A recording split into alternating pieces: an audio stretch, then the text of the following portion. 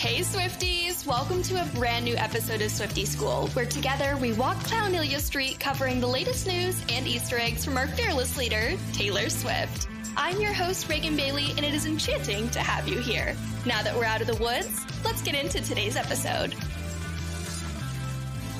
It's another great day to be alive at the same time as Taylor Swift. Hi, everybody. Wow. Happy April. But before we get into the episode, quick disclosure because, hey, kids, legal stuff is fun.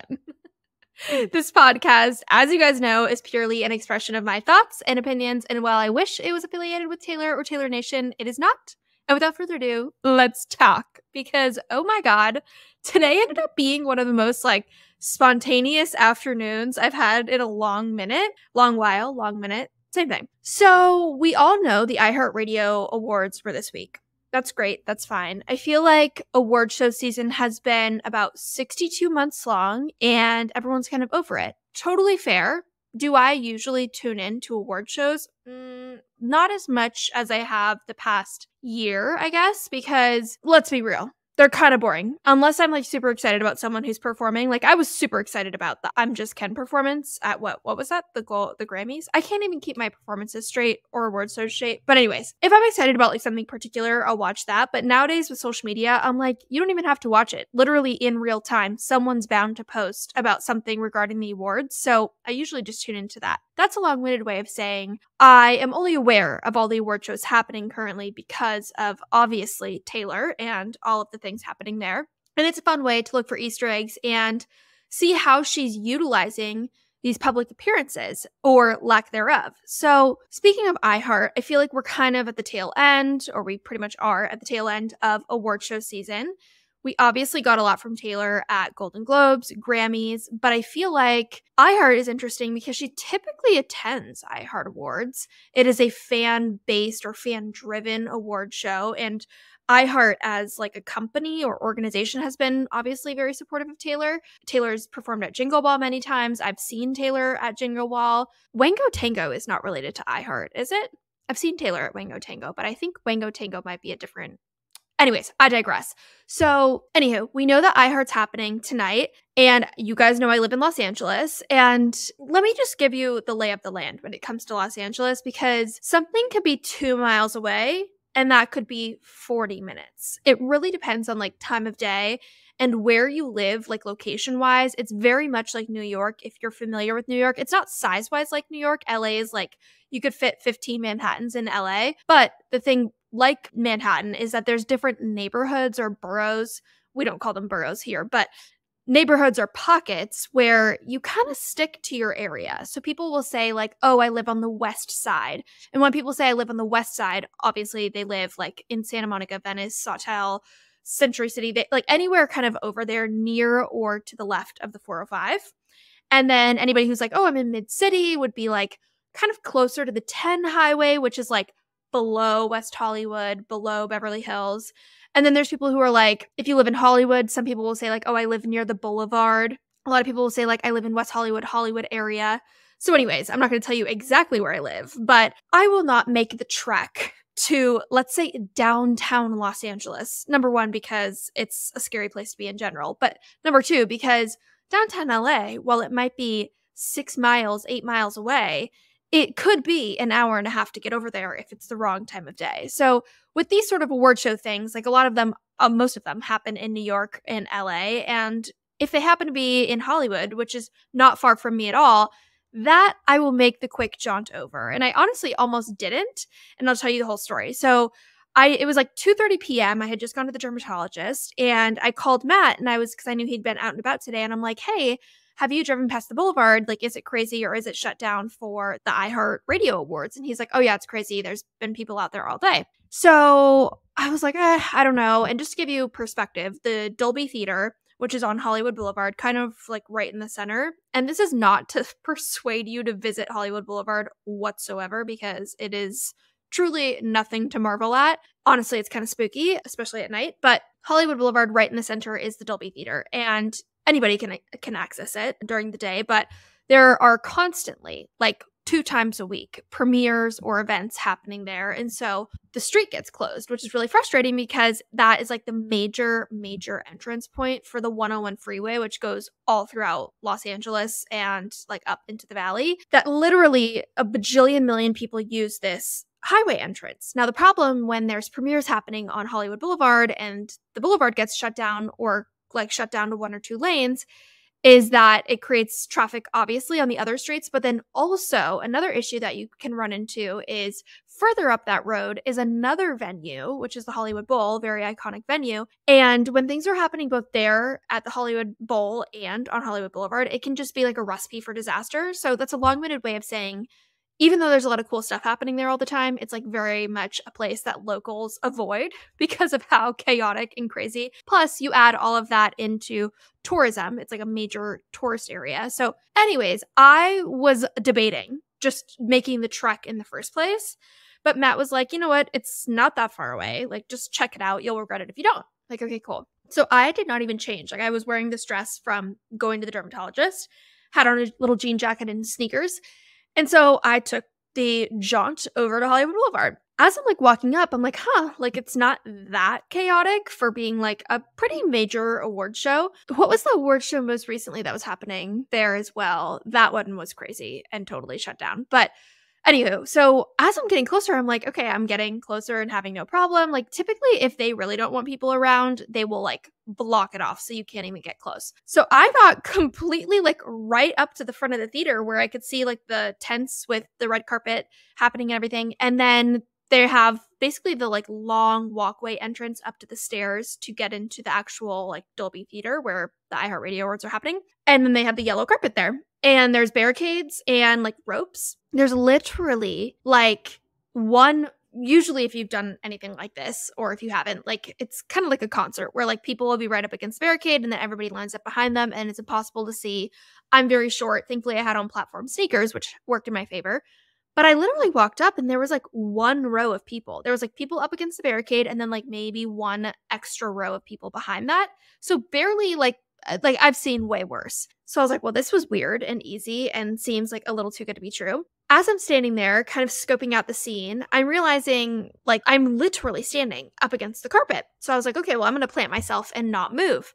Then after like 15 minutes of standing there, and it was only like 2:30 p.m. at this point, and the award ceremony started at 5. So I figured like nobody good was really going to come through the carpet for at least another like 45 minutes to an hour because most celebrities, like we know, Taylor typically like runs in at the last second, makes an appearance at the 11th hour just because of the pure chaos that it causes, which is totally fine and understandable. But I kind of knew I was signing up for a long haul here. And if you're watching this on YouTube or any of the videos watching back, I have a major sunburn right here on my shoulder because of how sunny it was. So I'm standing there, and then the girl who is in front of me, who's like right up against the barricade, like literally cannot get any closer. She was like, oh, I'm actually like, I don't feel like standing here anymore. I'm going to leave. Do you want my spot? I was like, absolutely. So I was positioned perfectly because I was right next to a group of like paparazzi, like full, like professional photographer people. And so a lot of the celebrities were coming like directly up to them because they wanted to get, or like they weren't going directly up to them, but they were like posing in front of them and stopping there because they wanted their professional photos taken. So I kind of knew and had like a good idea that I was in a pretty good spot.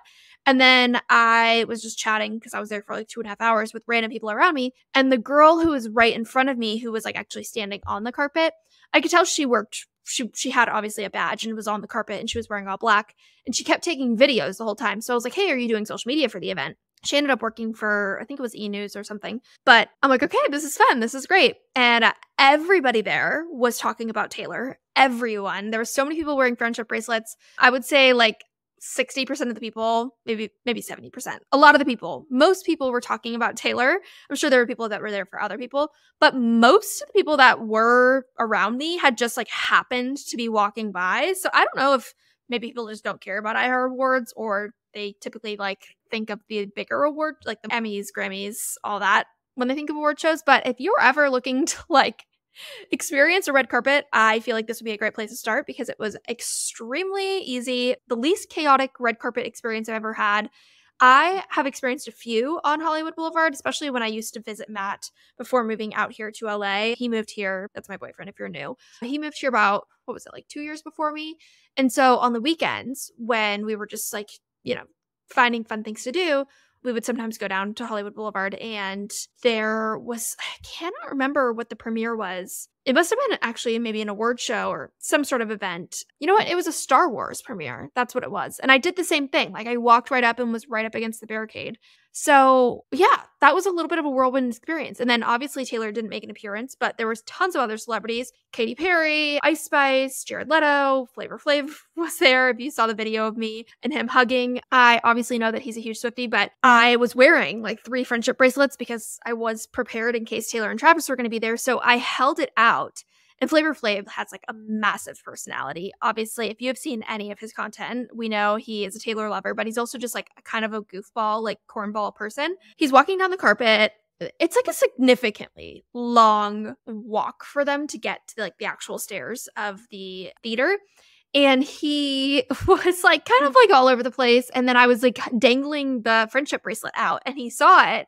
And he took the bracelet, and then he came up and gave me like a giant hug as if we were like long lost best friends. The video's up on Swiftie School, but it was kind of funny. And I was like, are you excited for Tortured Poets Department? Anywho, so that was definitely the highlight of the experience, and well worth it if you are wanting to experience that once in a lifetime sort of thing. For me, I'm like kind of insensitive to it because I obviously live here and I see celebrities and things like that a lot, but it's definitely still fun to see like behind the scenes. Like a lot of people were like freaking out because like a Fox News like reporter lady was there. Or I guess it's not Fox News. It was like Fox and Fox News are different, right?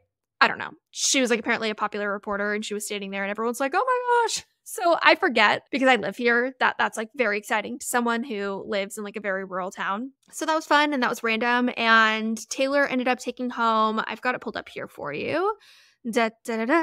She was nominated for 9 awards, and it looks like she took home 6 of those 9 awards. Now, transitioning to my thoughts as to why she didn't make an appearance there. First, let me run you through the awards that she did win. Obviously, the biggest is Artist of the Year, Woot Woot, and she won Pop Artist of the Year, Tour of the Year, Best Lyrics, TikTok Bop of the Year, and Favorite Tour Style. I don't really know what tour style means, but I think it's funny. Favorite TikTok Bop of the Year is Cruel Summer. I don't know about you guys. I'll put this down in the Q&A box, perhaps. I would have said TikTok Bop of the Year would have been Bejeweled, in my opinion, over Cruel Summer. I feel like Cruel Summer was popular in terms of like sharing your video of Taylor singing Cruel Summer from the Eras Tour, but I feel like nobody was like dancing to it or anything. I feel like everybody was doing the Bejeweled dance with the fingers from Michael, what's his last name? Ostilio, I believe, the creator who made the Bejeweled dance. I feel like that's a strange choice for them to say Bop of the Year was Cruel Summer, but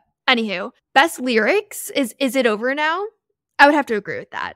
Think I didn't see there were flashing lights. At least I had the decency to keep my nights. Am I singing the right song? And I say to me, where's my hips and thighs, my whispered, I think about jumping. Yeah. Okay, that's the right song. I was like, is that the right song?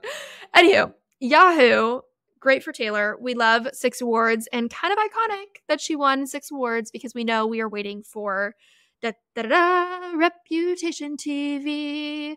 I'm not going to clown too much about Reputation TV because honestly, I need a little bit of like a Rep TV clowning break. Don't sue me. But I want to talk about Tortured Poets Department and how she really has not promoted it at all.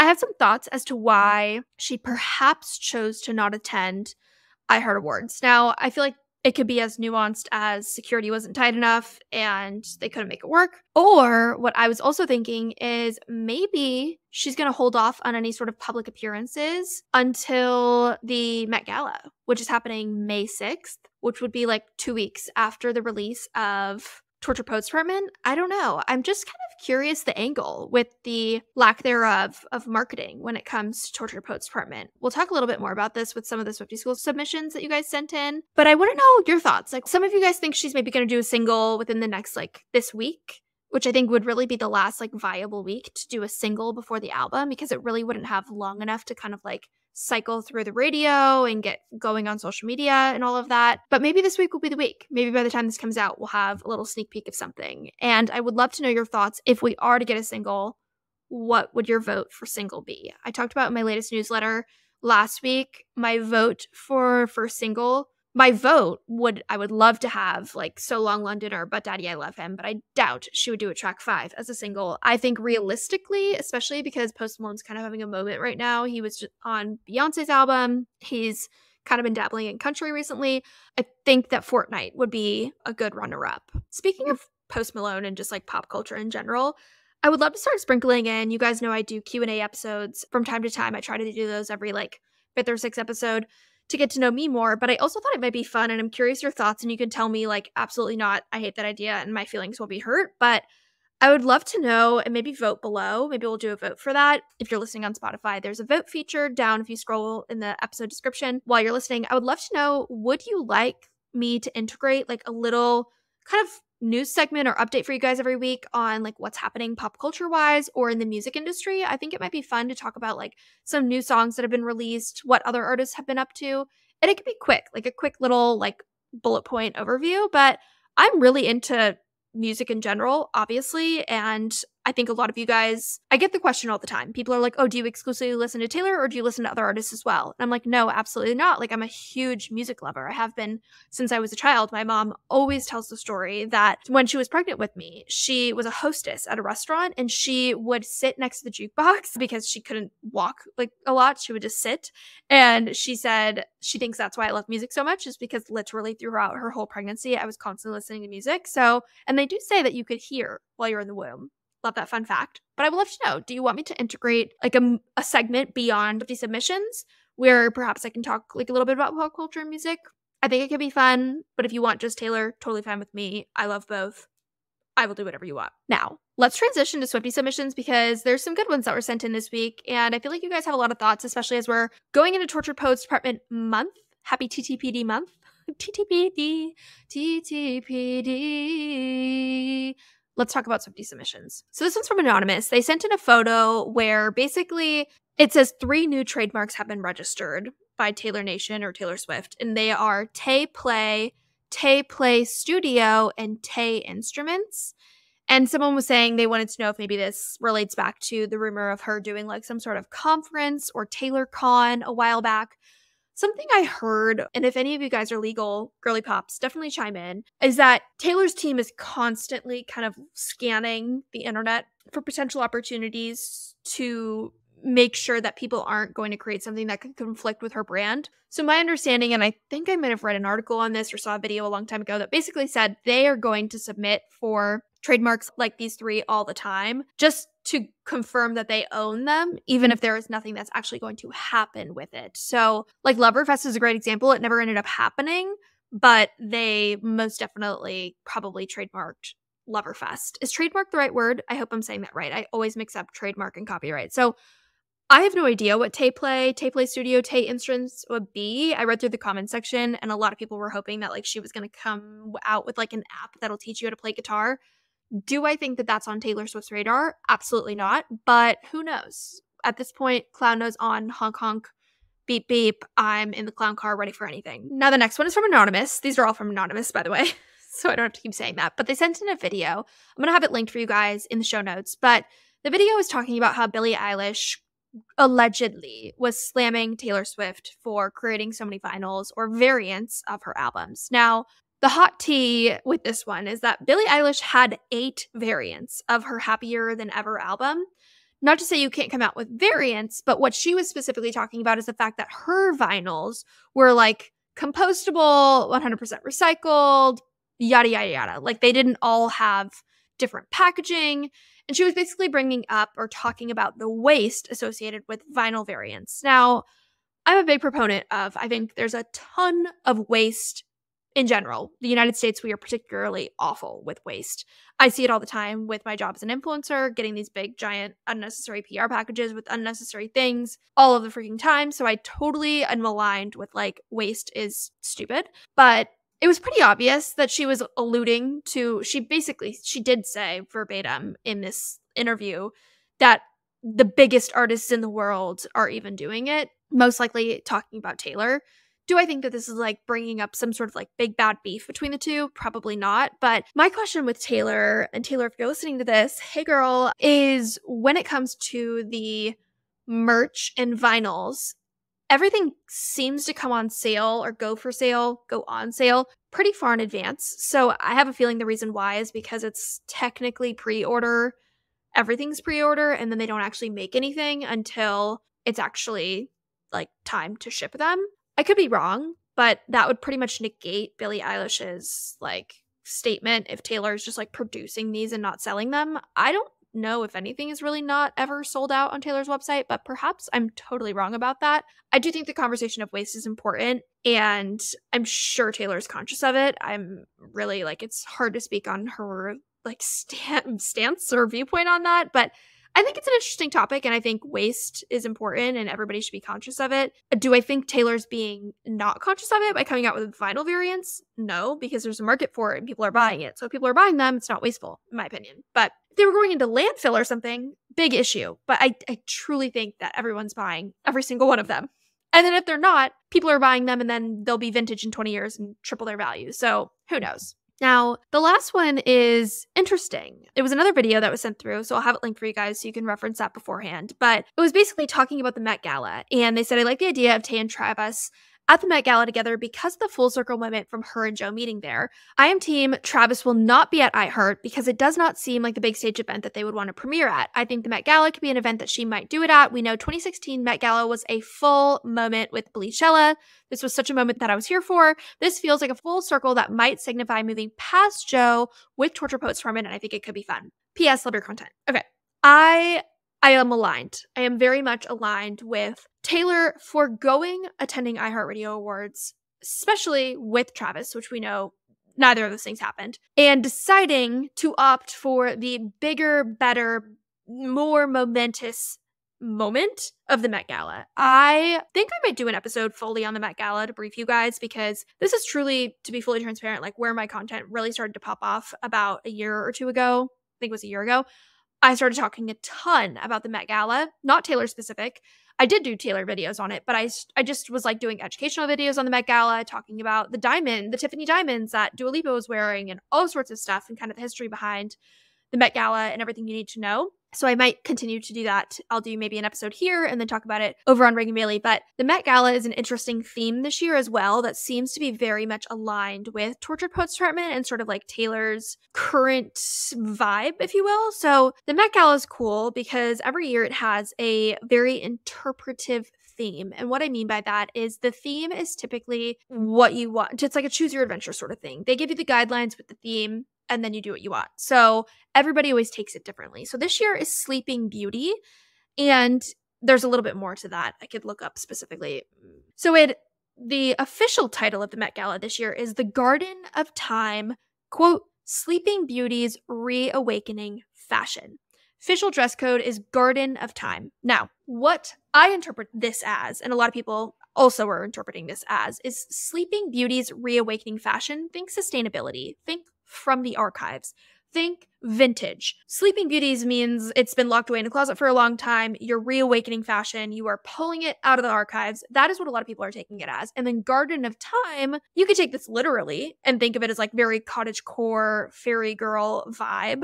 Or you could think of it as like Garden of Time, things get better with time, pulling things out of the archives. They're going to be more interesting and you could add on to them like a garden. Do what you want with it. Now, I feel like because of the like poetic sort of metaphorical meaning of this Met Gala theme, it would align so perfectly with Tortured Poets Department. And if we sort of saw Taylor do like a blackout adjacent moment where we don't really see much of her publicly, like interview wise, going to anything in between now and Tortured Poets Department, I think having that like major PR moment at Met Gala just makes so much sense. What I would love to see Taylor wearing, I think, you know, I've talked about this before and I say this, I like what Sarah says from Taylor Swift Styled, like critically kind commentary. You know, in the most critically kind way, I feel like sometimes Taylor's clothes wear her. And I feel like she's finally gotten to a place establishing her voice and her place in the industry where she's able to express herself truly for who she is. And I think we've been seeing a lot more of her through her street style. And I would love to see that slowly start to transition, maybe not slowly, quickly, transition to her red carpet fashion. So I think something from the archives that perfectly brings a marriage between her personality in the era of life that she's in love, romantic, something, you know, really dramatic and beautiful, but doesn't swallow her. That also is like, I'm trying to think of archival brands that might make a lot of sense on her. Like, I like Chanel as an idea because Taylor, I feel like, is a little bit preppy and poised, similar to Chanel. Versace, I know she is definitely a fan of, but to me, Versace skews a little bit edgy. And I think if talking about like the theme of like love and poetry and emotions, what's a brand that's like really ethereal? Like, think Selkie, but like Taylor's not going to wear Selkie. I would have to stew on that. Maybe I'll do a video. Let me know if you guys have any like designers you think that would be a really good fit for that. From the archives though, that's the hard thing. It has to be a brand that's really established and been around. I don't know. I'm going to stew on that one, but I would love to hear your guys' thoughts and if you think Taylor and Travis are going to make an appearance at the Met Gala because dun dun dun. Can you imagine? Can you even imagine? Oof, what I would do. What I would do to be a freaking guest at the Met Gala. That would truly be wild. Anyways, this was fun. I am always open to your guys' feedback, suggestions. Please make sure to subscribe to my newsletter as well. I just started answering Swiftie submissions over in my newsletter, and you can subscribe to my newsletter in my bio over on Reagan Bailey, I believe. We'll put the link to subscribe actually in the show notes as well, so you can just find it there. But I send out newsletters every Tuesday and Friday.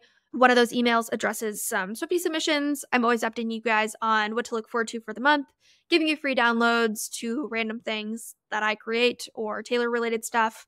And it's a little mixture, perfect marriage of my life and all things T-Swizz. So I'd love to have you there. And of course, over on my Patreon, where we will be having our April TTPD Clown Claw / listening party. I'm so excited. I also have a free download for a very, very, very fun Torture Poets Department listening party document that you can use on April 19th. It's very fun. And all you have to do is become a Patreon member. Choose your tier, $2, $5, or $10. Is that right? Am I making that up? Yeah, 2, 5, or 10. Choose your adventure. Each tier gets something different. Anywho, my name is Reagan. I am so glad you found this podcast. Please share it with a friend or don't. That's fine too. Thanks for being here, and I will see you on the next one. Bye! Thanks for tuning in to today's episode. I know all too well how busy life can be, and I am so grateful that you chose to stay. Now just know this is me trying, and I would greatly appreciate if you took a minute to leave a review or maybe share this episode with a fellow Swiftie. Make sure you join my broadcast channel on Instagram for more Swiftivities, and long story short, this love is real, and I'm beyond grateful for your support. See you next time!